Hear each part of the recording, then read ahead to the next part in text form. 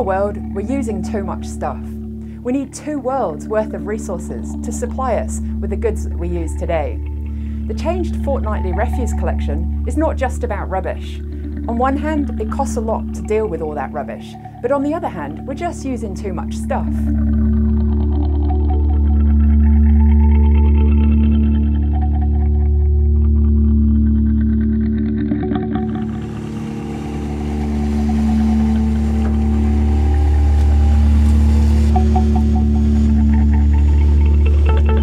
The New Zealand Waste Minimisation Act 2008 asked councils to address this important global issue. So here in Central Otago, we're committed to finding ways to reduce waste and use resources more wisely. The Central Otago District Council Waste Minimisation Plan aims to shift the way we think about resources and encourages us to take greater personal responsibility for our waste. The plan identifies that we're just using too much stuff. It isn't doing the planet any favours, and it's costing us lots of money.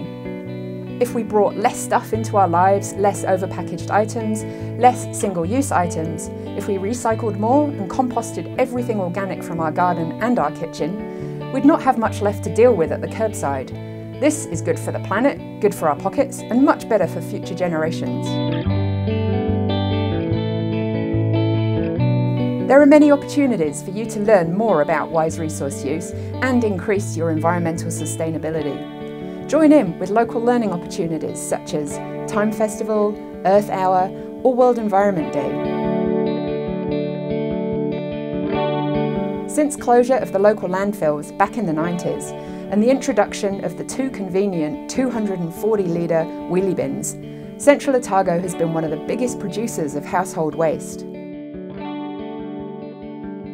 One of the many actions to help us reduce this waste is the shift to fortnightly refuse collection. This will be implemented from the 1st of July this year. Collecting your rubbish every 2 weeks instead of weekly will help us reduce landfill material, preserving capacity for future generations, reduce finite resources being used up, avoid significant increases in costs to manage all the waste if we'd carried on doing the same as we are today, reduce harmful greenhouse gases contributing to climate change, and will divert material that's not waste out of the landfill.